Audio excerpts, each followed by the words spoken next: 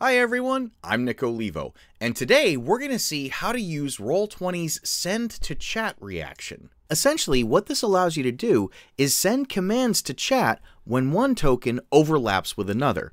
So when I move Ronya's token over this token right here, we're going to see that it automatically triggered this Scythe trap macro that now displays in my chat.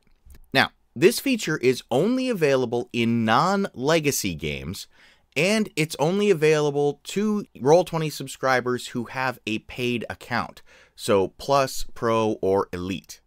And if you have a Pro account or higher, you can also use this feature to send mod commands into the chat as well.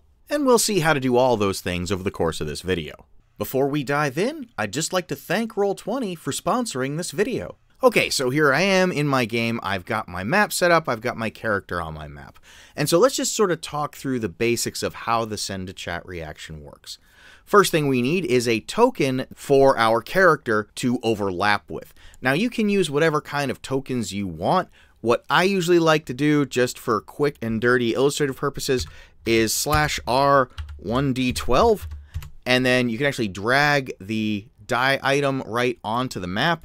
And then we're just going to pop that right onto the GM layer. And it doesn't really matter what the token looks like because it's on the GM layer and none of my players are ever going to see it. All right, so we're on the GM layer. And now what I'm going to do is double click the token to open up its properties. We're going to go over to the Advanced tab and we're going to check Send to Chat. And that gives you this box here where we can put in whatever chat command we want to run. So let's start out with something very, very simple. We're just going to say /R1D10. And we'll save that. Okay, and now jump back to the token layer.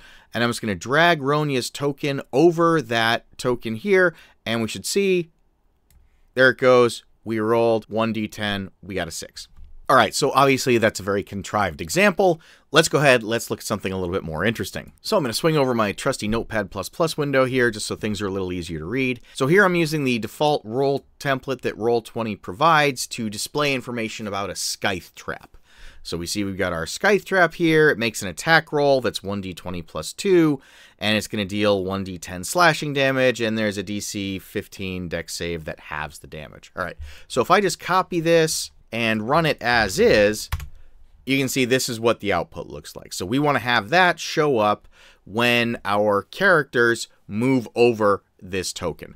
So I'm just going to copy this code, and let's tuck this away. And we're going to replace that 1d10 roll with this. And now we're going to save changes. Okay?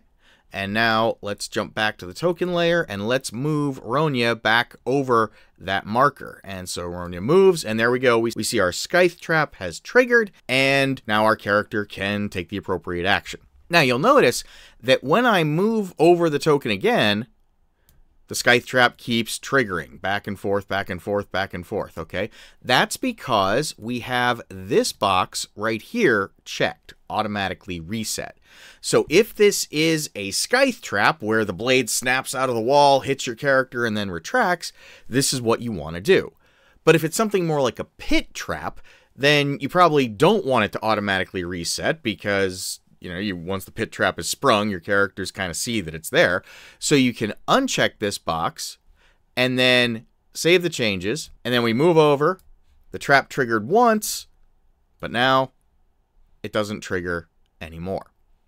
So that's something to know, that you can make the reaction fire repeatedly or just one time, depending on how you'd like it to go. Now, the nice thing about this is we can actually get information about the token that triggered the reaction and about the reaction token itself. So bringing back my trusty Notepad++ window here, let's say we'd like to include the name of the character who triggered the trap in our output here. So we could do that. We could put in another set of double curly braces here, and we could say triggered by, and then an equal sign. And then the character who triggered the reaction is called the instigator.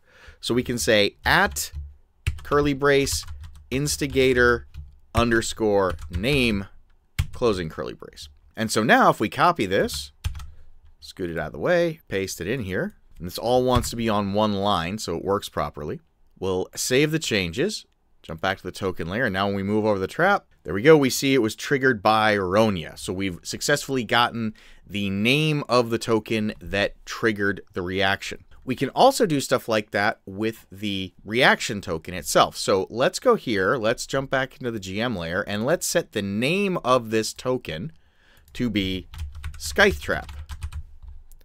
And we'll save the changes. And bringing back our notepad window here, instead of the name being a hard-coded value of Scythe Trap, what I'm going to say is at, open curly brace, token underscore name, closing curly brace. And now when we copy this, tuck it out of the way, open this up again, paste that code in, save the changes, and now Ronya moves over, and it says Scythe Trap here. Okay, so let's tweak that real quick. I'm going to call this Scythe Trap Triggered. Save the changes, and now there we go, Scythe Trap Triggered. So we can get both the instigator name and the trigger token name and use that. Now, there are a couple of other properties available to you besides the name. You can also get the IDs of both the instigator and the trigger token. And so that's just at instigator underscore ID and at token underscore ID. So if you want to use those, you can. Now, why would you want to use those? Well, let's say we wanted to have Ronya automatically make her dex save.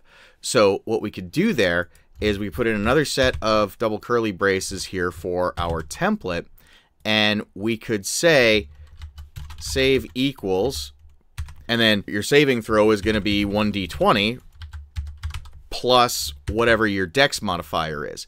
So in Ronya's case, if we alt double click and open this up, her dexterity modifier is stored in an attribute called at dexterity mod. So if we wanted to access that property normally, what we'd say is at Ronya pipe dexterity mod. And then if we copy this and run it, we can see, okay, we got a 2.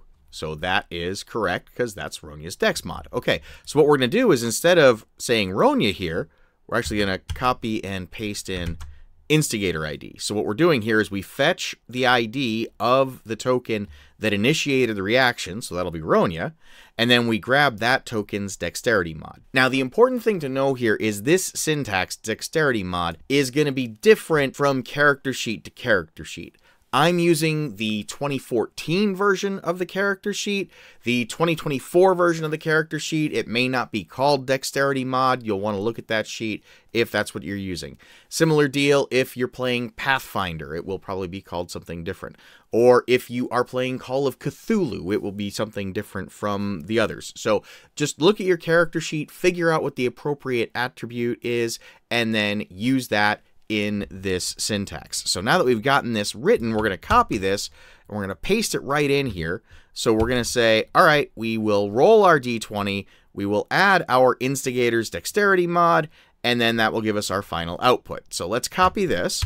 Let's hide Ronya's sheet. Let's tuck away our notepad window, go back to the GM layer, open this up. We're going to paste in our new code, save the changes. Okay, and now let's move Ronya over.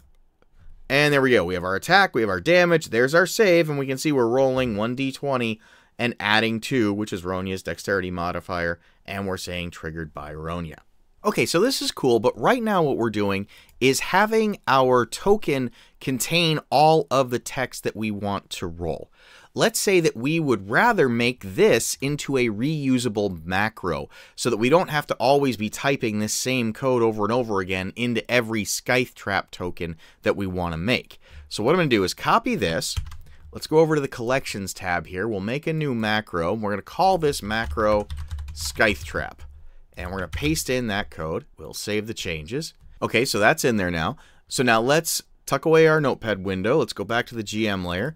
And instead of all this, what we're going to do instead is put in a hash mark and then the name of our macro. And it's going to be exactly the way it's written here. So capital S in Scythe, capital T in Trap. Save that. And now let's move Ronya over the token. There it goes. The Scythe Trap has been triggered, calling the macro.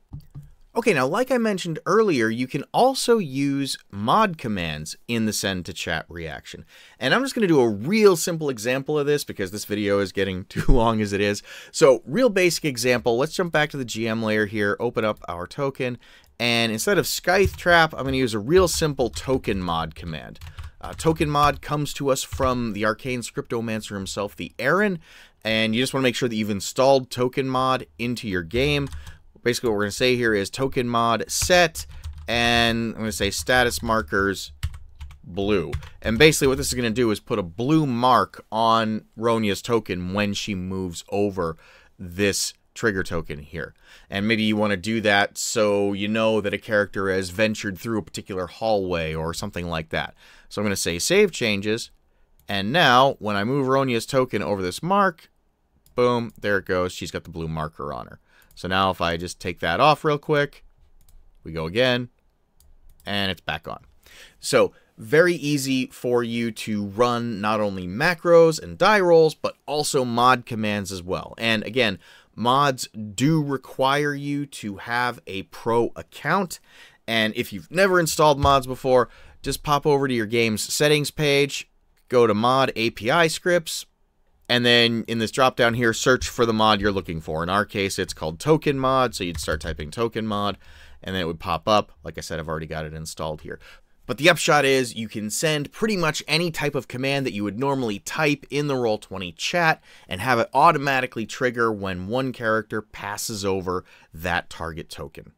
When a character passes over that triggering token. So there you have it, Roll20's send to chat reaction in action. I hope you found this video helpful. If you did, please give it a like and consider subscribing. And until next time, folks, happy gaming.